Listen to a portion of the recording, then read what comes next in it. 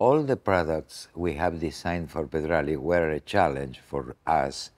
If I remember how it all started, it was very nice because Monica came when she was pregnant to my new studio that we have just opened in 2007, I think it was. And they came to us just to ask if we wanted to work with them. And for us was a nice surprise. So they prepared the briefing and we began to work. It was our first piece for them. There was the Ypsilon table.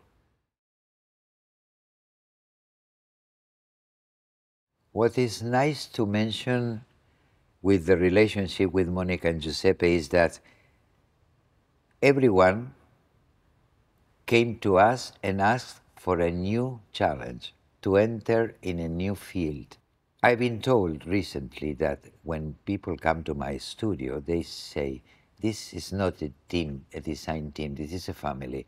And it's the same thing I feel when I'm here. I feel part of the family. I think that one of the things that describes Pedrali perfectly is this need. They have that the product made in Italy, and they have always defended it, and I have been always agreed with them in this field.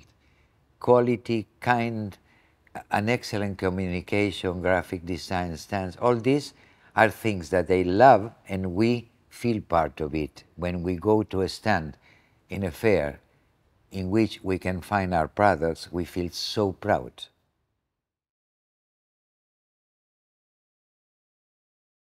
We want to do things that justify our existence as designers. Then, as we have this wonderful relationship with them and we feel absolutely near them, they came to us and said, why don't we do a four-sprung base? And so this is, we did it, but the idea of extending the collection was from them. And then it went on, and then we have the Ypsilon tilting. And then it went on, and we used the same profile, extruded aluminum profile, we have used for the first table for the Ypsilon Connect. So this is the evolution.